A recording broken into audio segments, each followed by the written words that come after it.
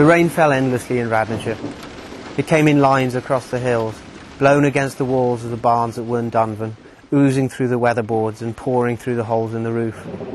Across the farm, every sheep path, every ditch and furrow became a stream, until the hillside was a web of water, and thick brown arms reached from the edge of the bottom field into the pond on the edge of the forestry beyond.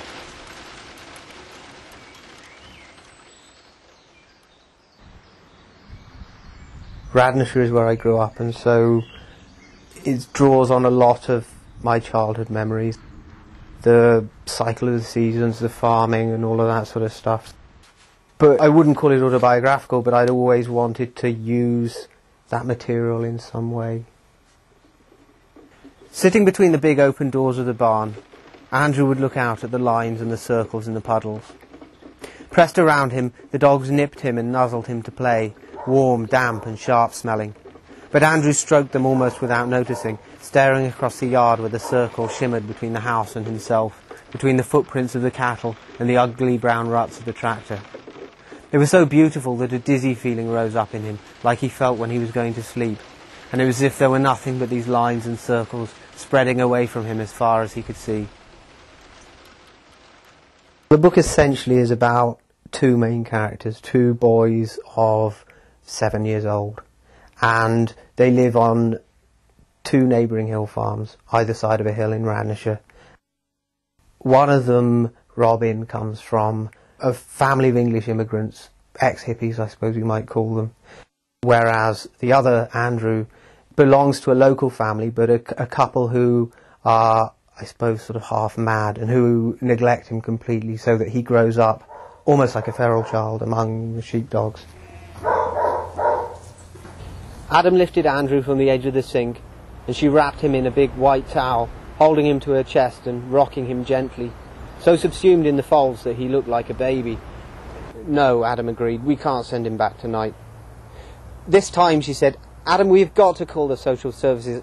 I mean, he's a child, for Christ's sake. I don't care if everyone else in the village thinks we're meddling. We've got to do something.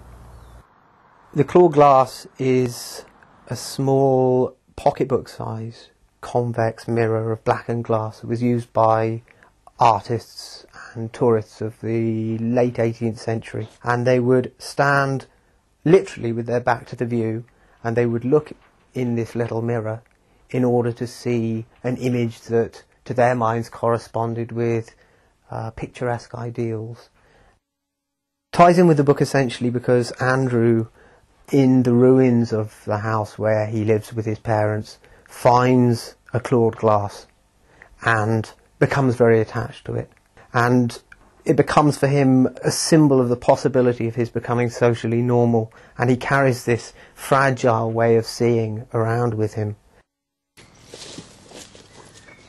Along the hedges and on the hillsides where the bracken was pushing in spears from the moist ground, the blossoms ceased to be an aspect of the general greyness, like the sheep, like the flowers and the butterflies, and suddenly the hawthorn trees, the damsons and the crab apples were cascades of white in the hot sunlight.